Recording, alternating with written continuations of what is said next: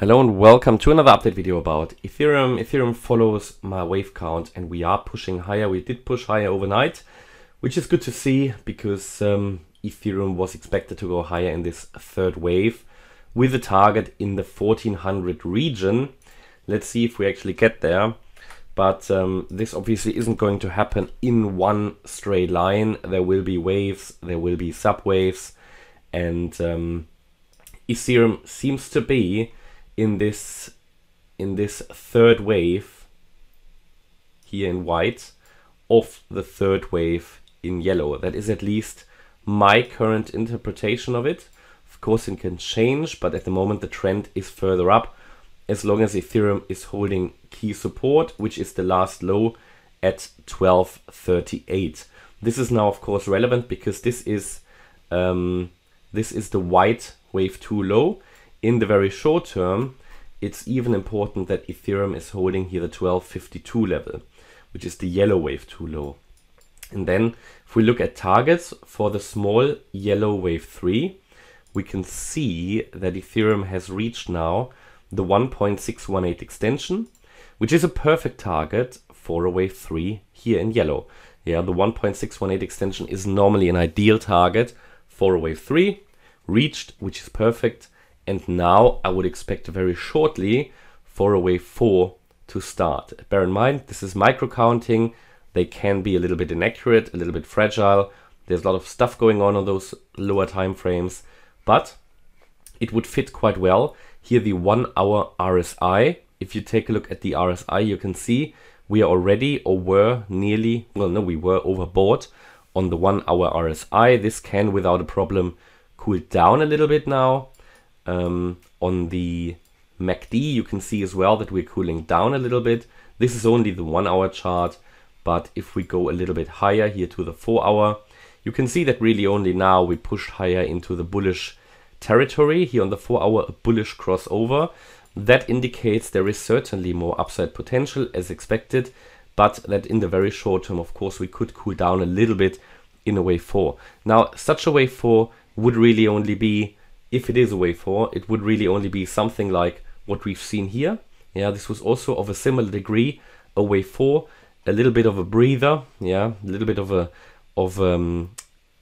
yeah, you know, just charging up for the next leg to the upside. And this is what I would expect here as well. Important, as I said, for Ethereum is to hold the 1252 level. And for a wave 4 anyway important is to avoid getting into the wave 1 price region, which is 1267. And if we calculate just the retracements that you would expect for a wave 3 into a wave 4, then it is this area, provided we've reached the top. I mean, we haven't really got a top signal, but quite a bit of a rejection. So yeah, maybe it really was finished here at the high of the wave B. And now we're waiting for a wave 4. And the wave 4 would get usually into this price region between 1292 and 1278 in a wave 4 before it can then push higher in a wave 5 of 3 of 3. And this wave 5 of 3 should reach, and again we can take targets here. We take the length of the wave 1. And we have to make some assumptions where wave 4 will go to in order to calculate the target. Let's say we go to 1284 because this is the ideal target for a wave 4. It usually is the 38.2% fib level.